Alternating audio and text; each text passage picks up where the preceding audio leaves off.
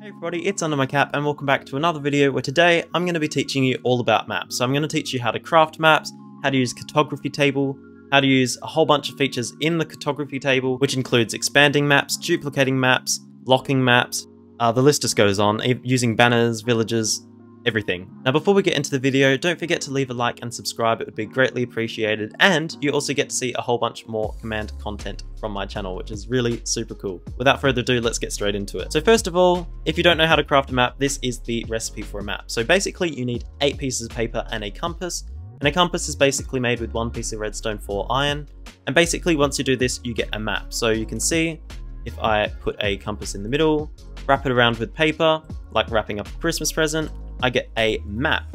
Now to use a map, all you have to do is right click on it with your mouse and you get a map like this, which is super duper cool. And one thing I didn't actually know about this is each pixel represents 1 block, so it's a 1-to-1 ratio. And that is why people can do a whole bunch of pixel art with this, which is, I find it really cool. Now a really cool thing, which is kind of straightforward, is you can actually name a map. So if I went, hi, I'm a map, that's pretty creative. I've named it and now it's a unique map. I just realized that's basically naming random things. Anyway, moving on. Now that you know how to get a basic map like this, let's move on to the cartography table, which unlocks a whole bunch of possibilities with this map. So a cartography table is made with 2 pieces of paper and 4 pieces of wood. And basically what it does is it allows you to have a whole bunch of control over your maps. You can copy and duplicate them. You can expand, zoom them out, and you can also lock maps. So if you want to, preserve a map, make sure you don't accidentally override it when you open it.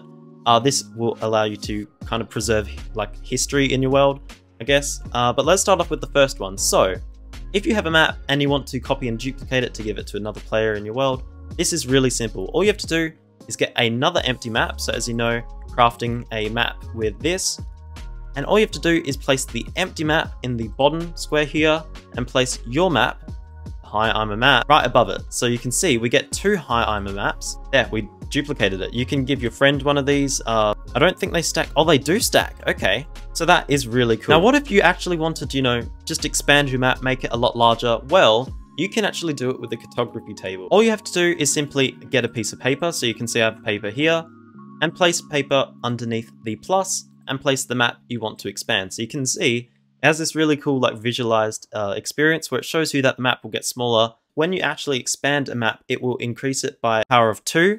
So basically the ratio will now be each pixel represents 2 blocks. And that's how you get color blending on a map, which is, pretty cool. Now, locking maps. Locking maps is very useful as well. So if, let's say you wanted to preserve history in a world without actually, damaging anything on the map, you can lock a map with a glass pane. So if we pull out this map here, right, you can see that it pops up all nice.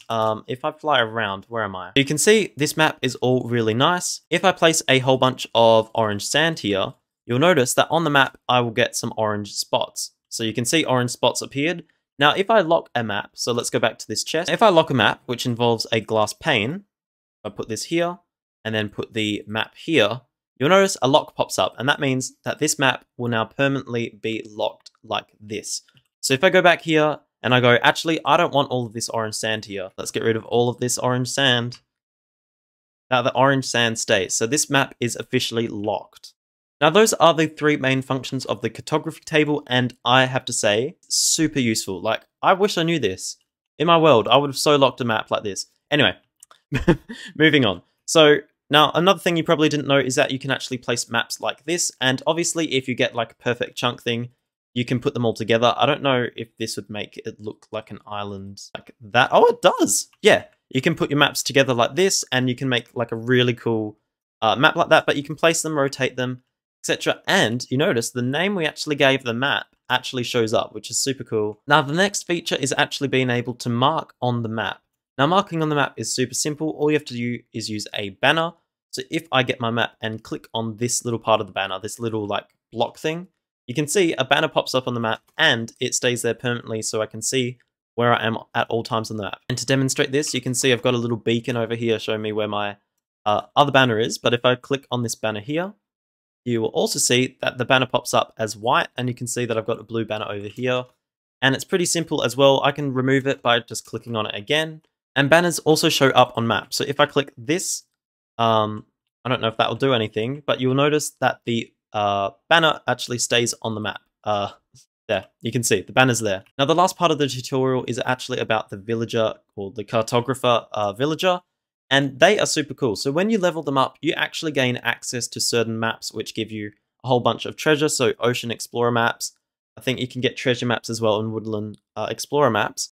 Okay, so let's say I have a whole bunch of compasses and emeralds. I can actually trade these for these maps, which is super cool, and they show up. I've actually personally never seen a map like this before. I think I've only seen a treasure map. That looks so cool. Now, the very last part, and this is only unique to these two maps here, is that you can actually duplicate these maps. Now, a really cool thing is that you can actually duplicate these maps. So you can see if I have the Woodland Mansion map, I can actually get another Woodland Mansion Explorer map. They're both the same. They're just duplicated, so if you have a friend that wants one, you can duplicate that, and it is super cool. Now, that's about it for the tutorial. If you did enjoy it, don't forget to leave a like and subscribe. Hopefully I helped you out a bit. I've seen a few people a bit unsure about all of this, so hopefully this has helped you out. Now, if you did enjoy this video, I have a whole bunch of other videos, including this Choose Your Own Adventure video, which I have to the left of me, which is super cool. I think there's 27 videos, 10 endings. It's so cool. Or if you want to see one of my best videos, I think it's the debug stick video, you can check out the one to the right of me, which is super cool. And you can tap on my face right now to subscribe to me. So thank you so much for watching, and I can't wait to see you in the next video. See ya!